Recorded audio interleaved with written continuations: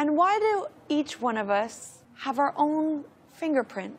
Even twins have different fingerprints. Why? Who are otherwise genetically identical. Why? Would you rather we were all the same? No, I'm just Why is that asking more why. odd to you than the fact that we all have different personalities? We have different talent. But personalities can be based on what you learn. environment, Yeah. nurture, and not just nature. Right. So I thought about it the other day, and it like kind of made me spin. It's just like we all have different fingerprints.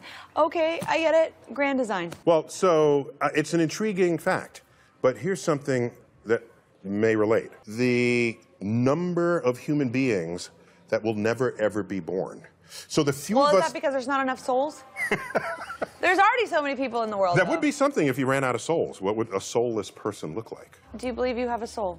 I don't know what a soul is. I know there's what... Here's something that freaks me out every day. Every morning I wake up and I say, how is it that every morning I wake up as me and not as someone else? Oh, yeah. Yeah, I have that How is same that? feeling sometimes. It's like, this is weird being me. What is it like being you? Right, what's what I'm saying. It's like, why am I me every day? Why? How does that happen?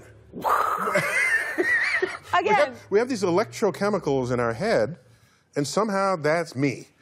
And I'm me every day, as far as I know. And I wonder if I woke up as a different person each day, would I know it?